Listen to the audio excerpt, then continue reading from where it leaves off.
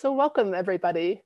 My name is Martha Stroud, and I'm the Associate Director and the Senior Research Officer at the USC Shoah Foundation Center for Advanced Genocide Research. And on behalf of the center and my colleagues who you'll see throughout this event, I'm excited to welcome all of you.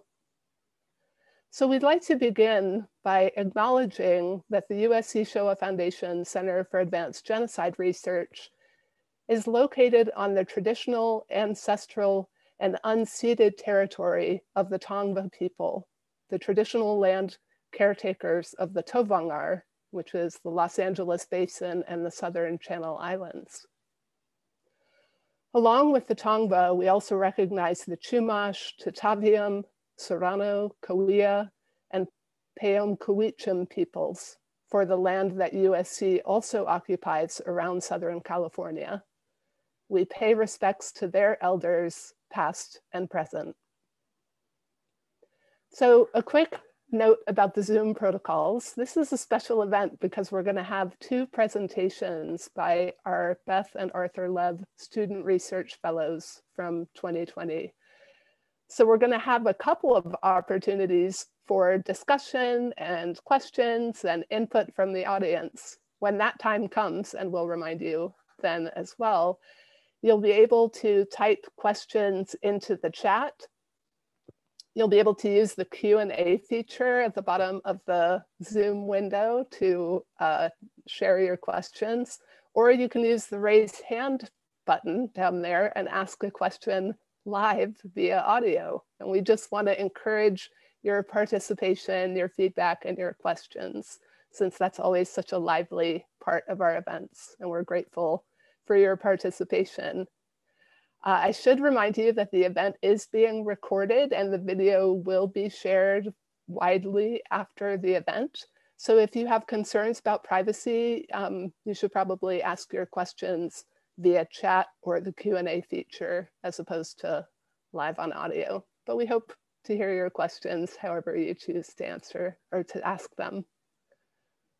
So next week we have an event scheduled also on Wednesday at 11 a.m.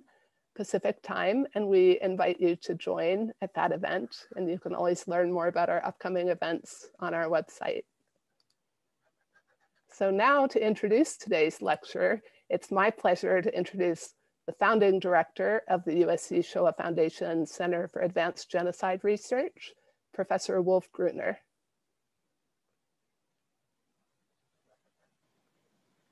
Thank you, Marta, and I thank everybody for joining us today for this presentation at the Center for Advanced Genocide Research of the Shoah Foundation. The center was founded in 2014 and developed a lively academic program which consists of annual conferences, a speaker series, and fellowships. And the center has bestowed fellowships at all academic levels, from very senior fellowships until the undergraduate and graduate student level. And for today's lecture, we are happy to have two presentations from USC students, one undergraduate and one graduate students, who are both sharing the Beth and Arthur Lev Fellowship. And we are really grateful to the donors of this fellowship because it enables students of USC or at USC to undertake original research with the testimonies of the Visual History Archive at the Shoah Foundation during a summer residency at the center.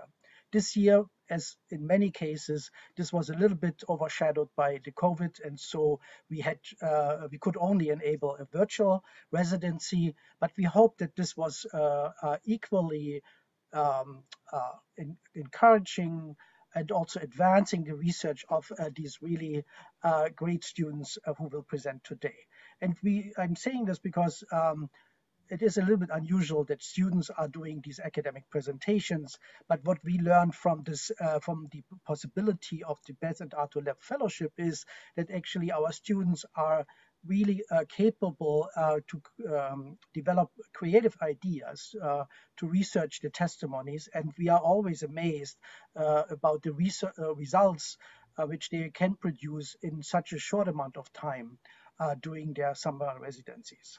So we have two presentations today which are extremely different, and this was also what intrigued us actually to bestow the or kind of give them these two students the fellowship so that they share it. We have one presentation about women's resistance during the Nanjing Massacre, and the other one is kind of exploring Holocaust testimonies to provoke or inspire an artistic response.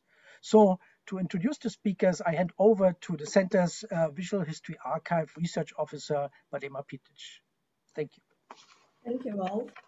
It's a pleasure to introduce Lucy today. Lucy Sun is a senior majoring in history at University of Southern California. She is the center's first research fellow to focus exclusively on the Nanjing Massacre collection. Lucy currently works as a research assistant at the USC Culture, Diversity, and Psychophysiology Lab and at the USC Center for Religion and Civic Culture. She's a former research intern for Johnson & Johnson in Shanghai, China. Lucy is the recipient of the USC Academic Achievement Award and is on Dean's list. She's fluent in Mandarin Chinese. Lucy, the virtual floor is all yours.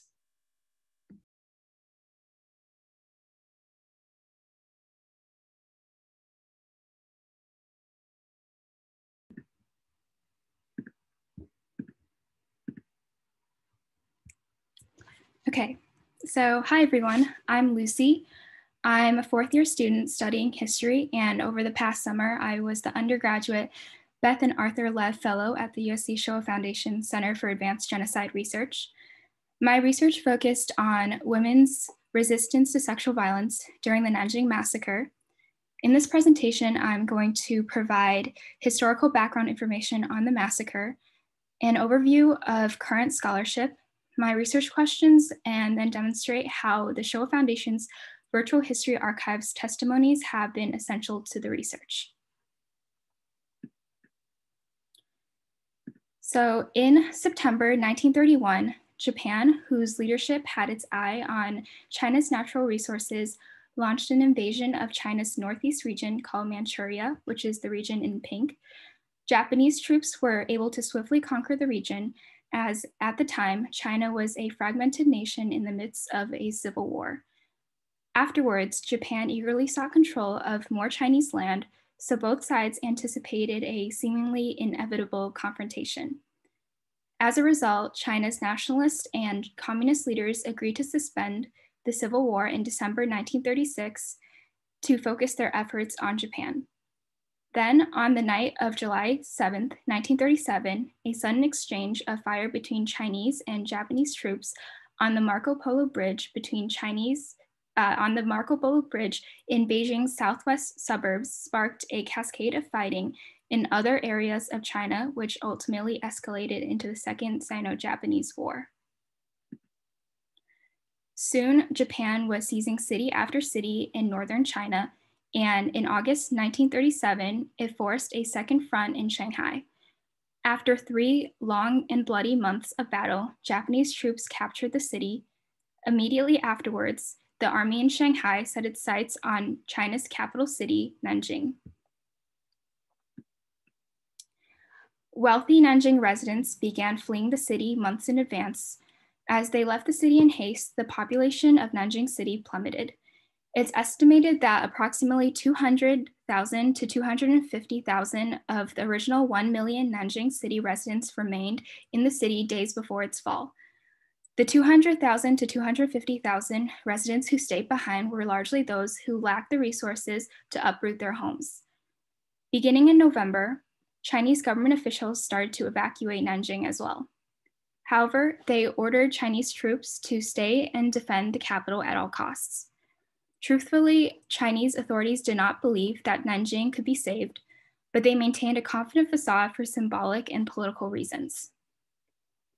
Meanwhile, in preparation for the worst, remaining Western nationals established a demilitarized refugee area for Chinese civilians called the Nanking Safety Zone. Although they could not convince Japan to officially recognize the safety zone, Japanese officials ensured them that they would not attack civilians in non-military areas of the city. On December 11th, 1937, all-out fighting began in Nanjing City. Despite the immediate losses to the Chinese army, commanding officer Tang Shengzhi refused to surrender and reiterated to newspapers China's determination to defend the city to the bitter end. However, that same evening, he fled the city. Many of his troops followed, and the 150,000-strong Chinese garrison collapsed. Nanjing quickly fell under Japanese hands. First, Japanese troops began slaughtering the remaining Chinese soldiers. Next, Western nationals began reporting to Japanese government officials cases of violence against civilians perpetuated by their soldiers. Lootings, arson, sexual violence, and killings persisted into January. Japanese field operations in Nanjing ended on February 14, 1938, so many historians cite late January or early February as the official end of the massacre. Nonetheless, while violence committed by Japanese soldiers gradually subsided, it existed until the end of Japanese occupation in Nanjing. The surrender of Japan in 1945 ended the Second Sino-Japanese War and the Second World War. It also brought to an end the public memory of the Nanjing Massacre in China. Immediately after Japan's surrender, the Communist and Nationalist parties resumed their civil war. Rather than push for the remembrance of their recent struggles against Japan, each party's leader prioritized defeating the other. Even following the Communist Party's victory in 1949 and the subsequent establishment of the People's Republic of China, or PRC, the Nanjing Massacre remained absent in Chinese historiography as the government feared that memories of the atrocities would hurt its image of national strength. But in 1982, when Japanese newspapers reported that newly government-approved textbooks had sanitized Japan's war record, outcries spread beyond the nation's borders and led the Chinese government to officially condemn the Japanese government for distorting and erasing the atrocities perpetuated by the Japanese army. Following the international uproar, the new Japanese primary sources, including personnel diaries and official military records, were released to the public. A number of Japanese veterans began confessing to the cruel acts that occurred in Nanjing as well. Because such harrowing and eye-opening information had become available, scholarly works on the Nanjing Massacre proliferated. However, much of the scholarship centers on disputing the extent of the brutalities, and there's an emphasis on Chinese victimization over resistance. This narrative of suffering means that there's little nuance in discussions of Nanjing women's experiences. Instead, their experiences are reduced to and defined often by sexual violence. In order to add women's agency to scholarship on the women in the Nanjing Massacre, my research challenges these one-dimensional portrayals of women and the ways they experienced the massacre by asking, how did women react to the threats of sexual violence from Japanese soldiers during the Nanjing Massacre? And did women actively resist sexual violence? And if so, how? My research draws on a rich pool of primary sources, including diaries, personal letters, news reports, and diplomatic records. However, Chinese written records are scarce since Chinese leadership fled Nanjing before the onset of the massacre, so most records were written by Western nationals, much of it in English, and mainly to document the incidents that occurred. But relying solely on these written documents limits the scope of women's experiences to Western perspectives. It also forgets the Chinese population that lived outside of Nanjing's urban space, since foreigners did not venture beyond the city's walls during the massacre. Furthermore, few Chinese women were literate, so women's written sources are sparse. So I looked towards the Shoah Foundation's Visual History Archive's Testimonies to understand women's experiences in their own words. I examined all 59 testimonies from Chinese women in the archive. They were conducted between 2012 and 2017, so as with all oral histories, there is a problem of the reliability of memory. However, a careful study of the women's testimonies in conjunction with written primary sources and in conjunction with written primary sources, illuminates many commonalities within women's experiences. Many of the sources from the Nanjing Massacre are imbued with violence against women, so the violence that women endured often become their entire story. With these testimonies, I chose not to focus on the details of the violence, but on capturing the agency of the women. I hope to reproduce their voices, and in this presentation, I'm going to share 2 such women's voices. Chen Fenying caught her first glimpse of Japanese soldiers in early December 1937 when she was 12 years old. They were crossing a river, marching towards her home in Shibei village. That day, Chen ran to evade capture as Japanese soldiers, upon setting foot in the village, began chasing after her and her 2 sisters. They ran into the wheat fields and hid until it was safe to return home at night. Later, their father dug a hole for Chen and her sisters to hide in. One day, a Japanese soldier stepped directly onto the wooden board. As he felt something underneath him, he poked the board with his knife and found the 3 sisters. He ordered them to come out, but the sisters had prepared for a situation like this. As Chen relates in her testimony, we, the 3 of us, were ready to run towards the water. We ran towards the ditch and jumped into it together. The Japanese did not dare to swim. After they had escaped, they ran into the wheat fields again and did not come home until later that night. The Chen sisters shaved off their hair soon afterwards. We were girls. The Japanese looked for girls. We shaved our heads like boys so they could not tell, she said in her testimony. They also stained their faces. Dirt on the ground or ashes from the bottom of a pan, we put that on our faces so no one could tell what we looked like. With her shaved head and dirty faces, Chen and her sisters said goodbye to their home and crossed the river once more. They ran from village to village, finding places to hide along the way. As she reflected back, she revealed in her testimony that the Japanese chased us, but they could not catch us. We were too fast.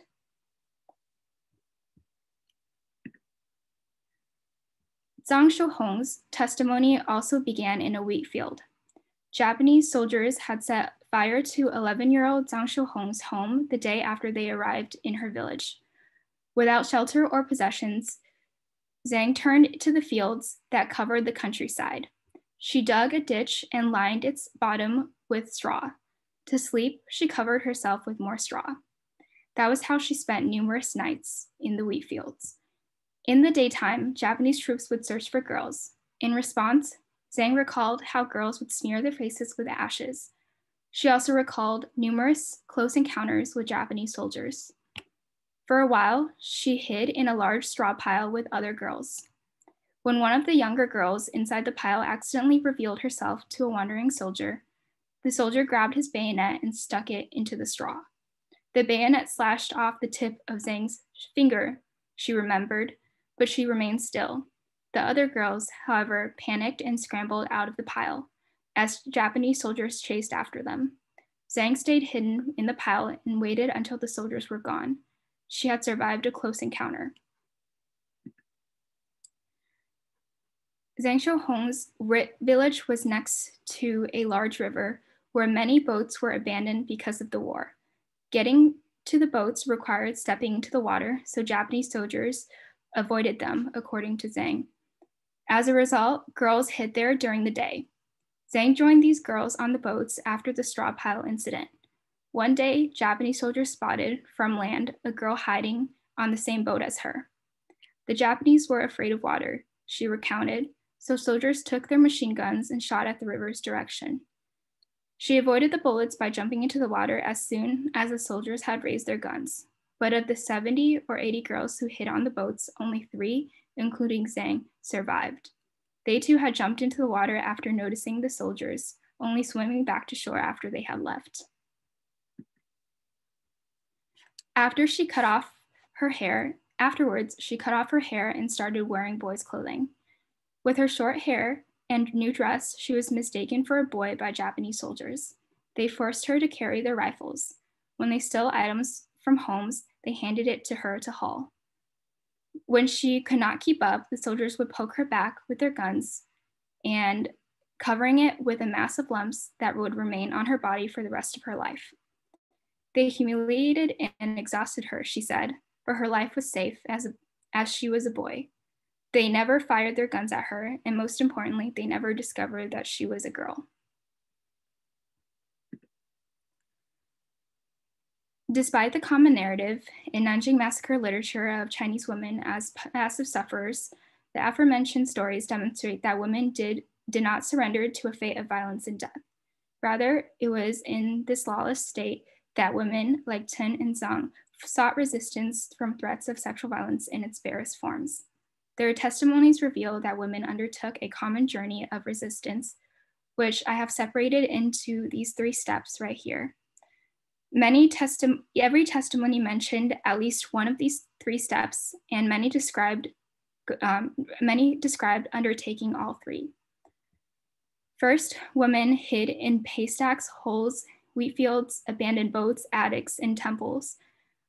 Interestingly, they also often mentioned jumping into rivers and lakes when Japanese soldiers were approaching, as there seemed to be a common sense that Japanese soldiers either disliked or were scared of water, so they avoided it.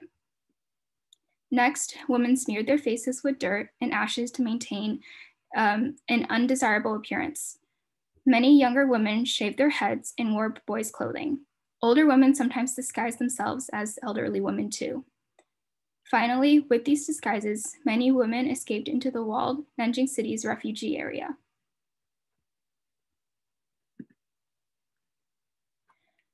To sum up, from studying the testimonies, I have 3 main conclusions.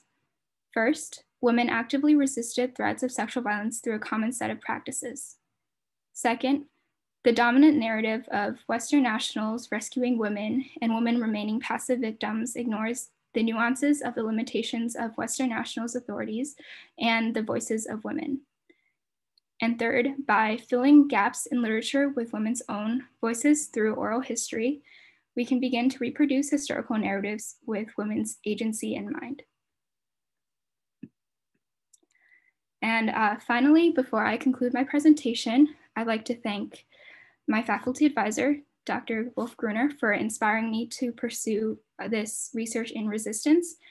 I'd also like to thank the USC Shoah Foundation for providing me the opportunity to spend the summer researching in the Visual History Archive.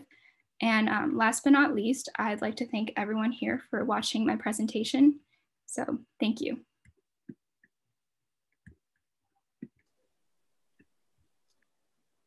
Thank you so much, Lucy. If we were all together, everyone would be applauding, so I'm going to applaud on everyone's behalf. What a fascinating topic, and so exciting that you're exploring these testimonies. So to the audience watching, if you have questions about Lucy's presentation, about the Nanjing testimonies, feel free to raise your hand by clicking raise hand, or use the Q&A feature, or type your questions into the chat, and Badema is going to help to moderate the discussion period. Yeah, I can see one question actually already coming into the Q&A section. Emily Suarez is asking, why were the Japanese soldiers afraid of water? That's an interesting question. I don't know either, because every testimony kind of gave a different answer, either that they were afraid of water, or they didn't know how to swim, or they didn't want to bother with getting their equipment wet. So it could be a combination of those 3 factors. It's definitely something that's interesting that I didn't see in written sources. So it's something that, yeah, I feel like could be explored further. Thank you, Lucy. Any other questions? Maybe I'll ask a question while people are pondering their own questions. I'm curious about how you approached defining resistance. And I noticed that the examples of how you define it really focus on that time period and the actions, the behaviors that people took at that time. And I wondered whether there's room in your conception for the fact that these women are talking about this very difficult topic in recorded testimonies, whether that might also be construed as a form of resistance to what they endured. Yeah, I definitely think that sharing their stories is a form of resistance because it keeps these stories and the events in public memory. And as for how I define resistance while I was doing my research, I was actually inspired by Dr. Wolf Gruner's article about resistance and expanding the definition of resistance, since it's often studied as group or armed organized activities. But so he expanded it in his to define it as deliberate individual actions as well against the state. And so I've expanded my definition to look at different forms of self-preservation as forms of opposition to the intentions of the Japanese soldiers. So at the most basic level from my research, the testimonies show that the resistance were actions for self-preservation and the protection of oneself from harm and destruction.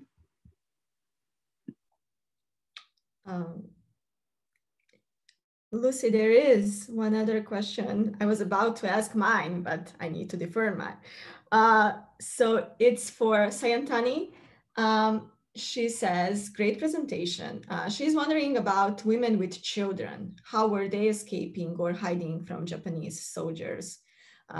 She assumes it would have been very difficult to escape or hide if one had children. Did you come across any testimonies or sources that mention this? Thank you, Sayantani.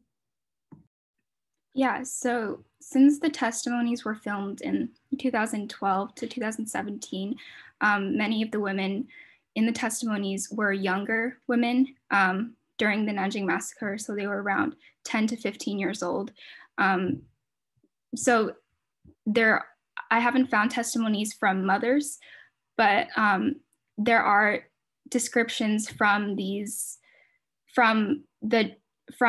women talking about how their mothers would lead them to hide, or their mothers were the ones who told them to shave their heads or to rub dirt on their faces.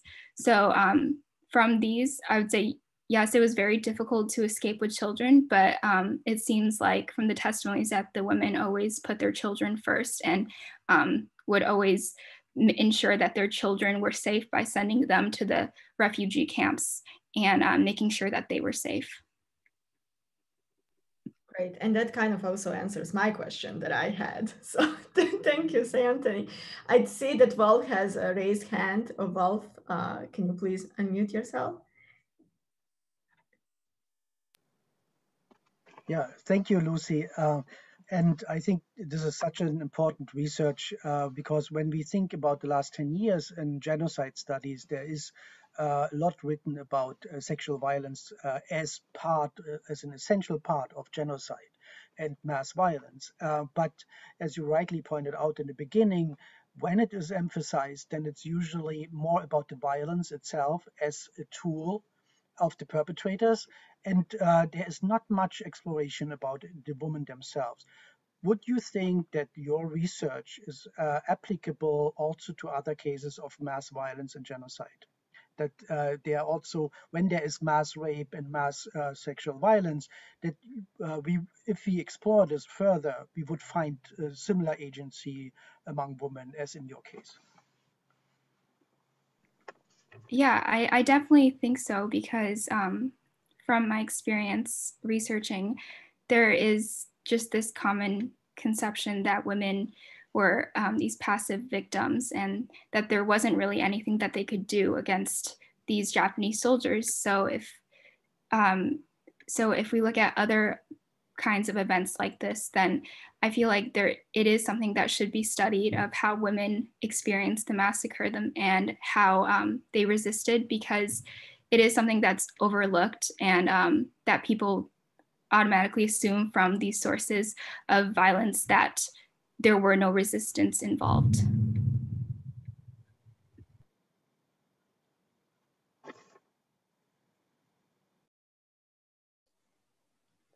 Adema, you're on mute. I'm sorry. We have another hand. Charles Kaplan raised a hand. So let me just enable. Okay, all right. Alrighty. I think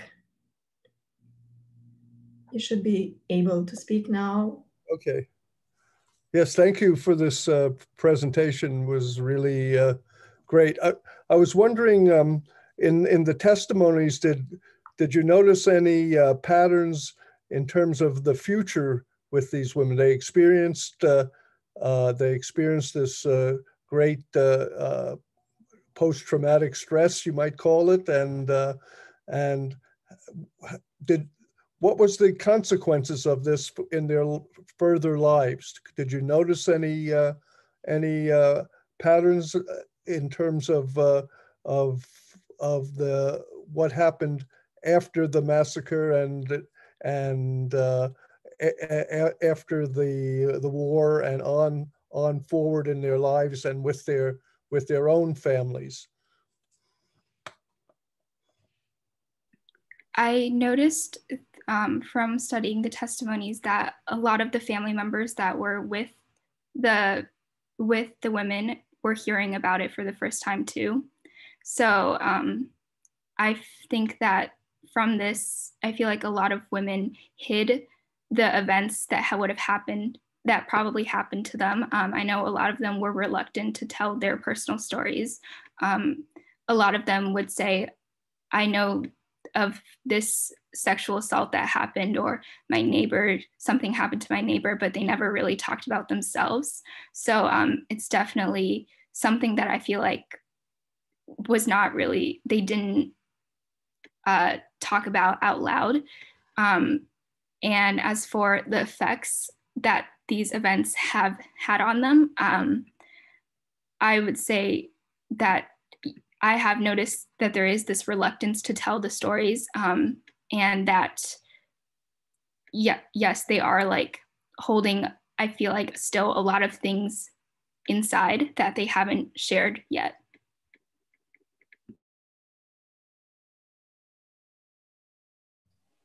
Thank you, Lucy.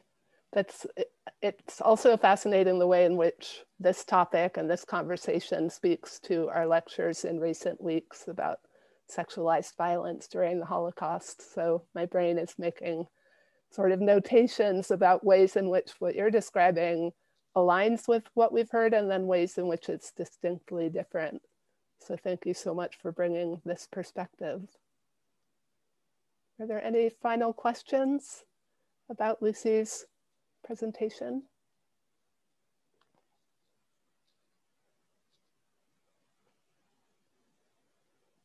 All right. Well, thank you so much, Lucy. Adema, do you want to read that one? Yeah, of course. Let me just pull it up. So Sayantani has more of a suggestion than a question. She says, in my studies of rape during the Indian partition, I came across several accounts of the Indian government carrying out discreet abortions after the partition, which they termed as cleansing.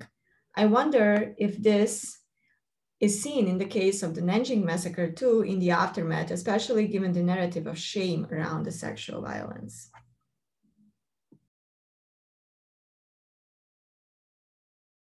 Yeah, thank you for the suggestion. It's not something that I've thought about, but yeah, that is a fascinating thought that I want to explore, because I know women didn't talk about children, like the possibility of these pregnancies wasn't brought up, but it's something that I think should be explored too.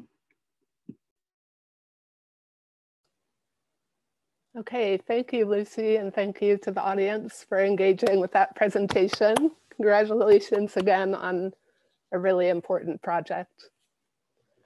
So now it's my pleasure to introduce our next speaker, Rachel Zaretsky. Rachel Zaretsky is an artist born in Miami and lives in Los Angeles. She holds a BFA in Visual and Critical Studies from the School of Visual Arts in New York, and she's currently an MFA candidate in art at the USC Roski School of Art and Design. She works through performance, video, and photography to challenge our relationship to the creation of collective memory. She has participated in a number of national and international exhibitions, performances, and screenings. Last summer, she participated in the first virtual exhibition of the Los Angeles Municipal Art Gallery. The exhibition presented works by Los Angeles-based artists that examined the archive as a conceptual vehicle. Her work was entitled Visiting the Holocaust Memorial Miami Beach by Proxy. And some Googling of that might lead you to her work, Visiting the Holocaust Memorial Miami Beach by Proxy. Her thesis exhibition, Walking Along the Memorial Wall, will be opening in May 2021 at USC's Arts District Gallery. So please join me in welcoming Rachel Zaretsky. Thank you, Martha. I'm just gonna pull up my presentation now.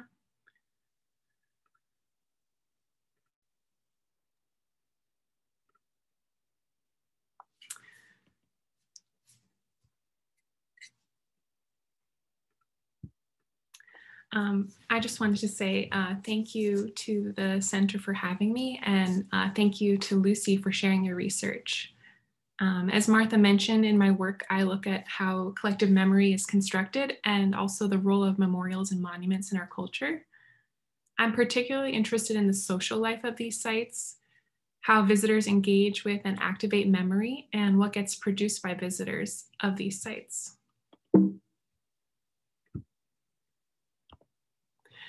When learning about the Shoah Foundation and the Visual History Archive through a media studies course I took, I was really thrilled to learn of this vast resource at the school because I was unaware of it when applying.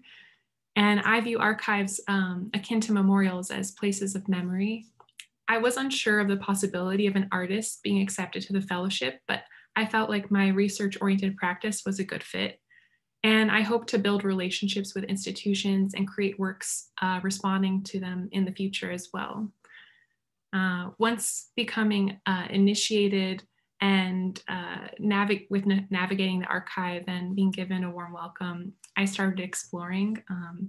There are so many survivors in this archive, it can be really daunting. And I initially thought I would begin with watching the testimonies of Holocaust survivors who mentioned the village Ostromazuica. Apologies for my pronunciation. This Polish village is where a lot of my family was from, and their fate is unknown. And I thought perhaps exploring testimonies of those who mention it could be a path towards some resolution. Once searching, I discovered though that the mention of this village is quite limited and there was a language barrier. The first testimony that I did watch though was the story of Gideon Hirschberg. From that position, I felt I should sort of pivot and step back and think more about the specific role of video testimony, what it holds as opposed to oral history testimony. As a visual artist, I'm positioned to be observant towards all of the information and image that can be understood and decoded.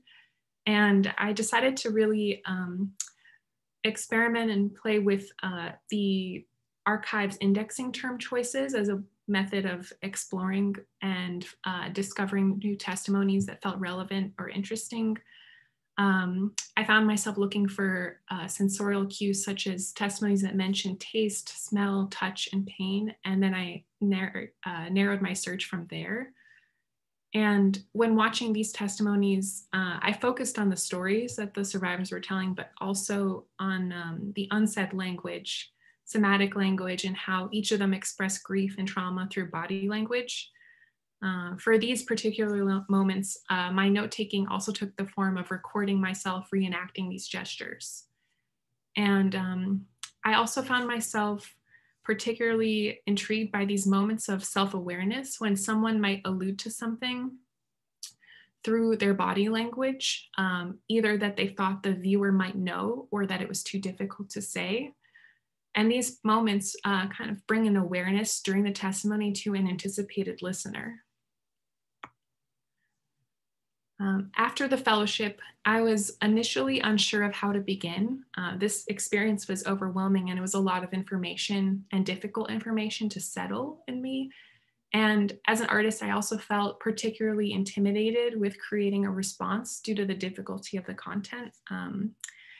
There's definitely a challenge with what it means to work with other people's stories. And the last thing I'd want to do is to flatten or extract from someone else's life story. But I knew I needed to start somewhere. So I began to take into account what position I hold as a witness to witness testimony. I watched over 100 hours of testimony in this period of a month. And, you know, these tapes are survivors telling their stories decades later. And I just wondered or wanted to ask myself the question, how much do I remember? So 1 month after the end of the fellowship, I sat down and I filmed myself in an effort to document everything I could recall from the experience in a single sitting. And I decided to turn this into a practice where I would make these videos consistently over a period of time. So I started in September and I made my most recent video about 10 days ago. And I view this as another form of research towards a work.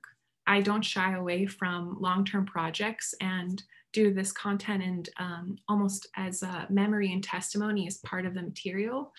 I'm very interested in how this will evolve. In this practice, yeah, I'm exploring how memory evolves and is interpreted, and also the process of memories of others becoming our own. And I'm going to share 2 of these clips now. They are unedited and definitely viewed as in progress, but I felt that they would really help with this conversation.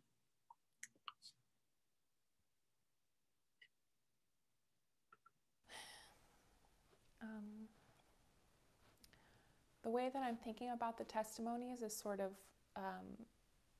in the time frame that I watched them. So I watched testimonies for 4 weeks. So right now I'm thinking about stories that I listened to and witnessed in the first week. I think that the next story that is really coming to mind is the story of Edward Herman, who was a child when in Poland when the war broke out, and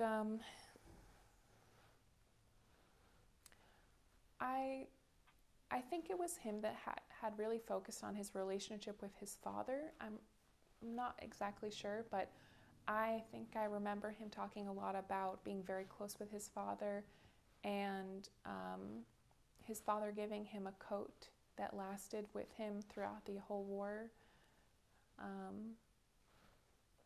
His family thought it would be safer if they smuggled him to Hungary, where the occupation had not begun just yet, the German occupation.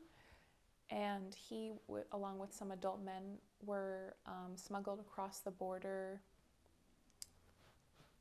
I think to like Slovenia or Serbia, I'm not exactly sure, but they made it to Hungary, and he was placed with a family. And I think this was the plan all along, to be in the care of his family.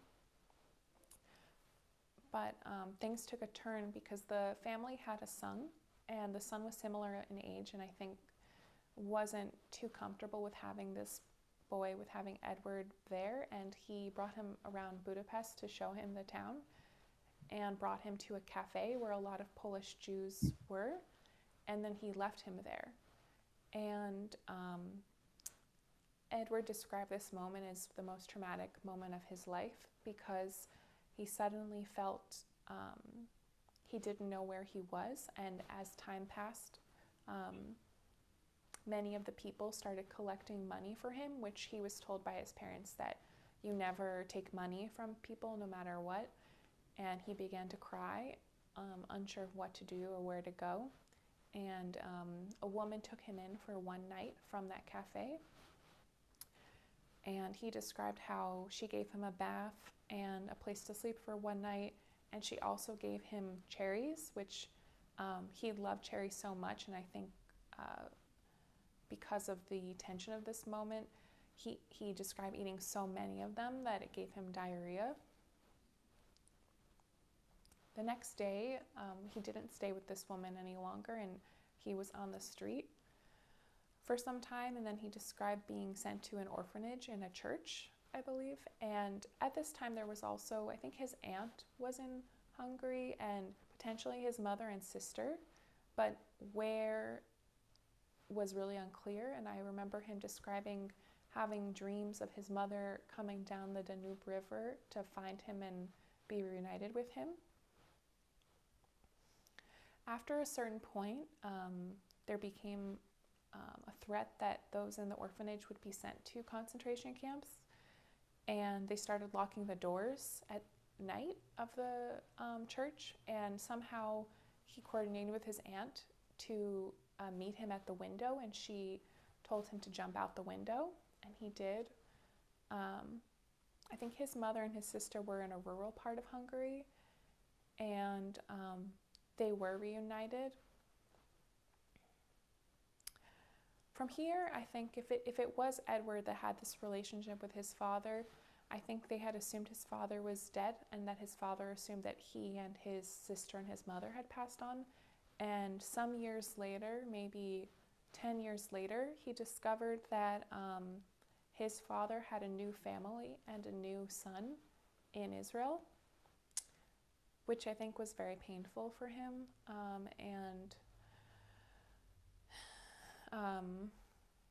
I think they maintained a relationship to some degree after the fact, but I'm really not remembering where they relocated. If he gave his story in Brooklyn or in Florida, I can't remember.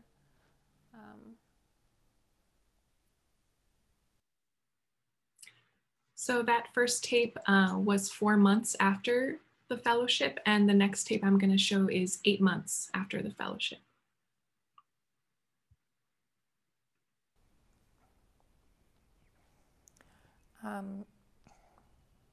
The testimony that I watched immediately after was the story of Dario Gabai, who was a Greek Jew who was from Salonika, and his story,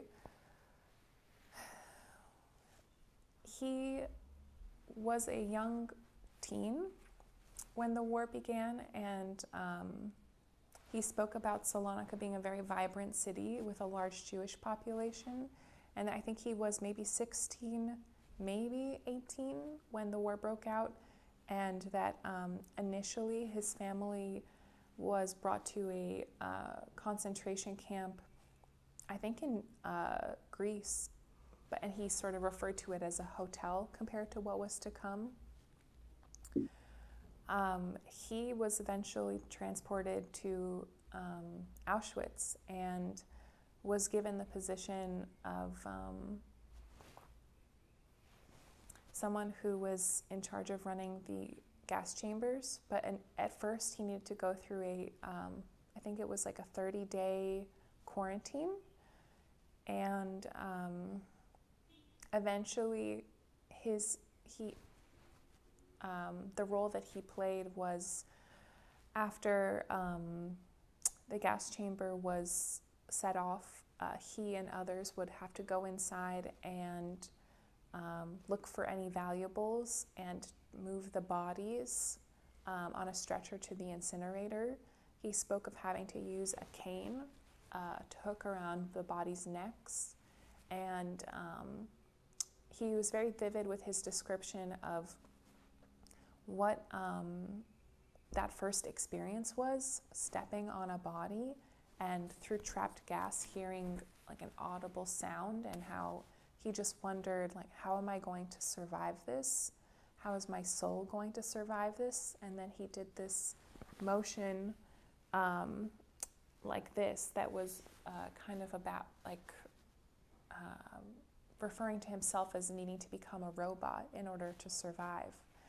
I believe he and his brother were doing this job, and they didn't necessarily feel lucky because it was pretty well known that after 6 months, the camps would exterminate, I believe these are the Sonderkommando. They would exterminate them and bring in new people to replace them. And I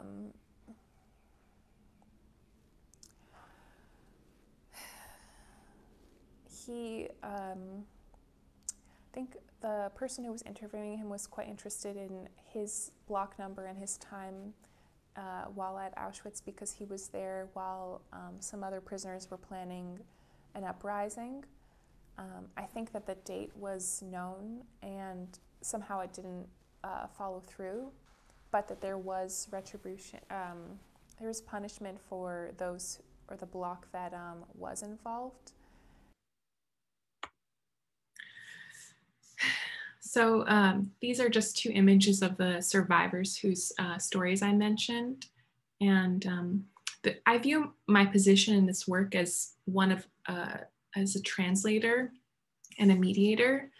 And I'm interested in pushing this work further to bring into focus and almost collapse time between the witness to witness testimony and the witness to witness testimony, because I think that's the direction I'm going in with this work. And I just wanted to say thank you for listening, and I'm very open, and I welcome comments and feedback and questions. Rachel, thank you so much. Again, applause collectively from all of us. And Videma is going to help with the Q&A on this. So audience, if you have reactions, comments, questions, please put them in the chat or in the Q&A feature, or use the raise hand button to ask a question on audio. I see there's already one question in the chat, so Videma, I will pass it over to you. Yes. So another person with the same name. I think it's someone who I shared the link with. Yeah, is asking, as time goes on and you record new videos remembering the testimonies, what do you notice happens with time? How do the stories evolve in your own memory? How does this inform your understanding of collective memory? Okay, well, that's a lot. So I think as time goes on and I record new videos, I notice, and I have to sort of sit with the difficulty and how uncomfortable it is to kind of pull. I've also had experiences where I'm in the middle of telling one person's story and I realize I remember something I've forgotten from a previous testimony in that sitting. And those are the moments where I have to sort of think about, do I go back and just pause what I'm saying and bring it together? How do they sort of fuse? And something I've also noticed is the stories that are most readily available do have very distinct and vivid imagery or moments where the survivor is talking about a very pivotal moment. You know, in the craft of storytelling, giving your listener something to hold on to, something that's textural and visual, something that might situate them in their position. I think those are really powerful storytelling mechanisms, and I can see how they have left their imprint on me.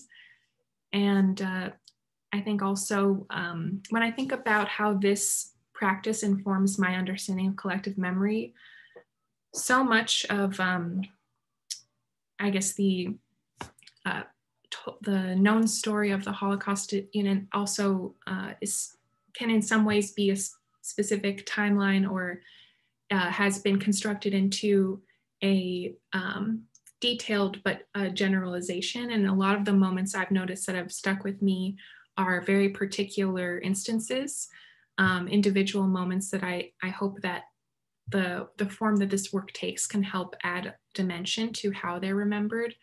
I think also when we talk about testimony, there is a hierarchy of the primary source and all that comes after the fact. And I hope that this discussion of witness testimony in this context can just be further elaborated on. Thank you. We have many questions coming in, but I have to be selfish and just quickly reflect on what you just said about what we know about the Holocaust is this very generalized narrative, but we get that narrative through different sources, right? That's how collective memory is built, you know, to history that we learn at schools, you know, to media, etc. So I'm wondering, like, what do you make of distinction between individual and collective memory in this case? Because what you've just shown us is your individual memory of these narratives that individuals gave. So how that plays into, you know, this collective memory framework. Sorry, I just needed to do this.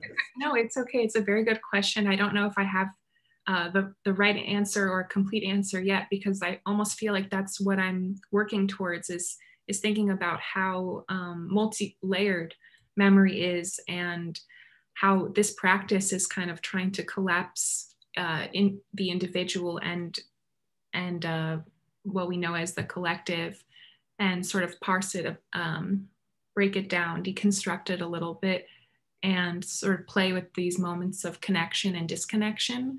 So I almost think that's just something I'm going to be asking questions about and working towards in my work for a long time. Thank you. Now I'm going to do my job and read all these questions. So Adelina Hudson is asking, why do you wait that specific time until you record? Also, do you take notes when watching testimonies or jot down names, or do you recall it all from memory? Yeah, so initially I told myself I would make a video once a month for an undetermined period of time, maybe 6 months, maybe a year. And I made them consistently for 4 months. And then just, I reached a point where I started thinking about the way that I've been conducting these video recordings. I was sort of structuring it, thinking about 4 weeks and beginning with the first testimony I watched, sort of then first week, then second week, third and fourth. And after just some discussion with a friend, I realized that's not how memory works. And it made me want to think about what would it mean to make a testimony where I just sort of begin with what comes to mind and how frightening that is, and you know how to structure it. And I took a bit of a pause, and then I started again. I'm thinking now I could easily see myself continuing this until through the summer, so perhaps 1 year of this practice. You know, I'm not exactly sure more, and it's up for debate right now. And the other part of the question, the way that I addressed watching testimony research, I had a notebook where I made a certain sort of a profile of each person I watched so that I could keep a record. I also worked with imagery. I sort of played around, mostly taking notes, some video recording of myself, some screenshotting, some drawing. And I just felt it was important to, during the process of the fellowship, make very distinct lines between people. And then now in this position, it's definitely, the barriers of my memory are a lot more fluid. Thanks. I will read one more question from the chat, and I know that Wolf has his hand raised. So Jack Abramovich is asking, have you considered recording the same story at different time intervals and comparing how you remember that individual's narrative, such as once at 4 months, another at 8 months? Yeah, I definitely have. I actually was debating for this talk if I should focus on a single story and just include 2 different versions of my videos of that person.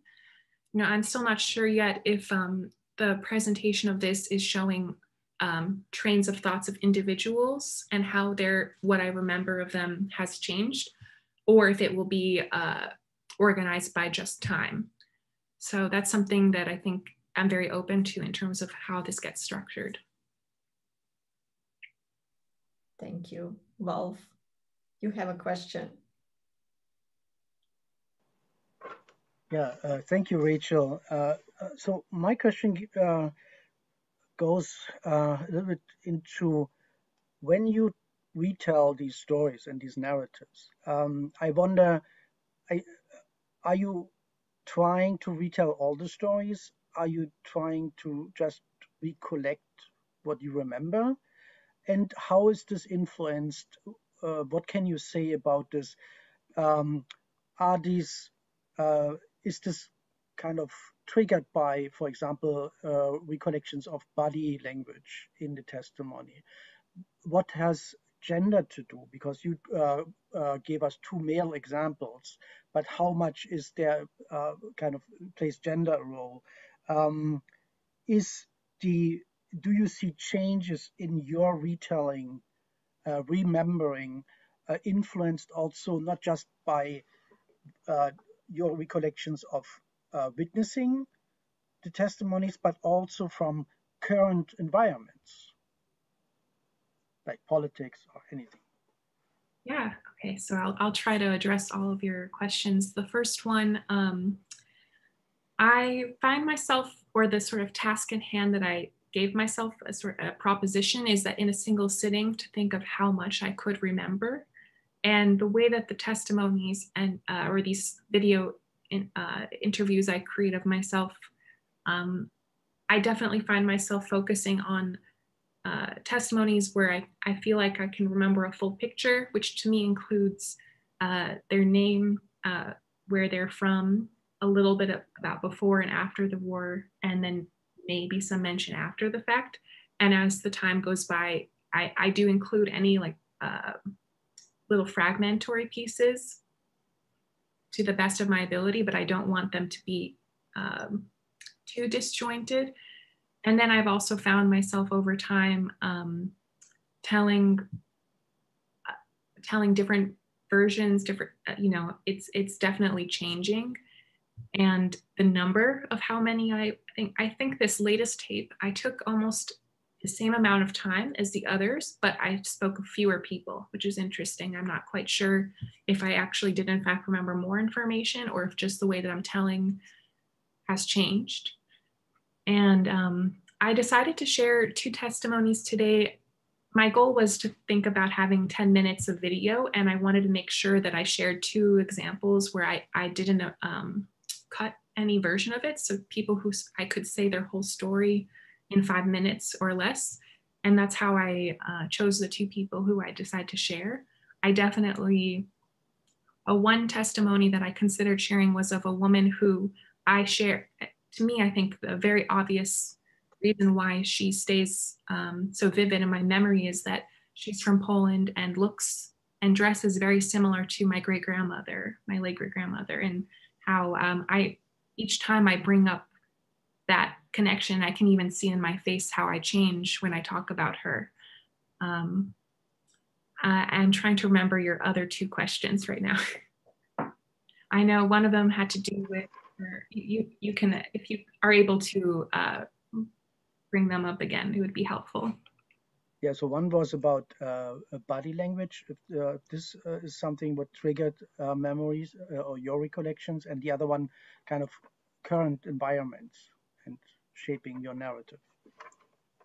So I think definitely the body language, and for me, as I shared in the beginning of my presentation, noticing and sort of trying to understand and decode that type of language really stuck with me. And I made sure I wrote a lot of notes about those people whose gestures communicated another layer to their stories. I think when I think of Dario Gabay, the man whose story I shared, I always think about him doing this gesture. And that for me is a touchstone in how I think of his life story, is that gesture. I also think of when I tell certain retell testimonies, often there is a phrase that is not of my own language that always appears. Like, for example, there's a story, the Gideon Hirschberg, the first testimony that I recounted, he uses the phrase mother tongue when referring to his first language. And I always say it, but that's not my language. Not natural or native to me. And so I think there are certain moments, whether understood from the body or how someone tells their story, that everything else is situated around when I think of retelling. And as far as current contextual elements brought into what I make and how I understand it, is that what you mean? And yeah, if you realize that your environment also has an influence on your storytelling. Yeah, I mean, the immediate environment, as far as the image that I create, I know that I was interested in staging my videos in a domestic space that felt akin to the testimony videos I watched. And I definitely understand how the scene is like a stage. I think I tried not to be too strategic with everything at this moment, because I am trying to see these as in process or another form of research. I don't know yet if within this footage the final piece is located, but I do think that's something I'm going to take a lot more into account in the final version of what I decide to share publicly. Thank you, Val, for your questions. We have a somewhat related question in the chat, also regarding gestures from Chaya Novi. I hope I'm not mispronouncing this. She's interested in hearing more about your findings regarding the gestures associated with those keywords you use to search the archives, and how they are or aren't related to the way that you remember the stories. And she's adding that she thinks that her question was already answered, but if you have anything to add, please be free to do so. Yeah, I do think that there's definitely an aspect of these gestures and these keywords that I wonder, or I'm thinking at this moment, will be how I construct a final piece.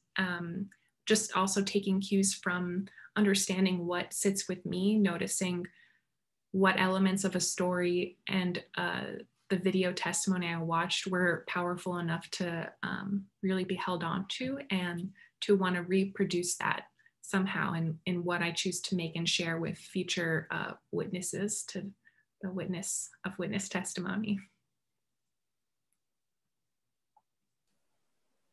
I think your project is really fascinating for me and for others who I know are present who engage a lot with testimony, in terms of provoking questions about what is it that we remember? How do we represent that? And a lot of us might represent that in scholarship, and your approach, and also then the ways that that is going to get circulated.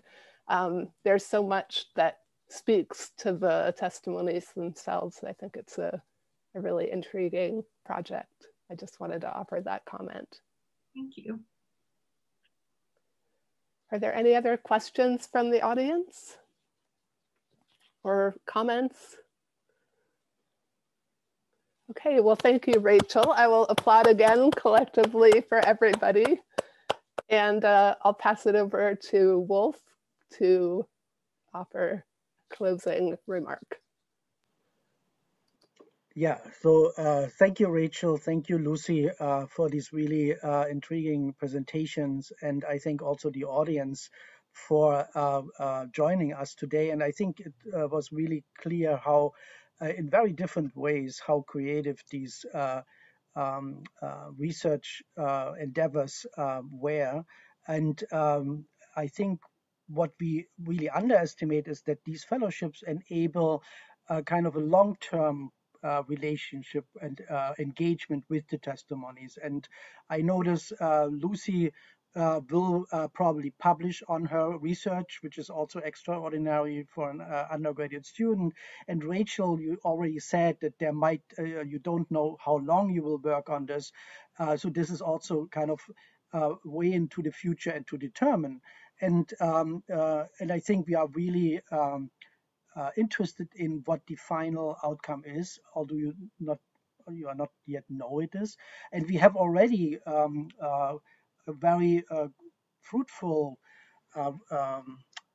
how can I say, experiences with art and how art engages testimonies, because we had another fellow who actually published recently a whole volume with poems following his engagement with the testimonies.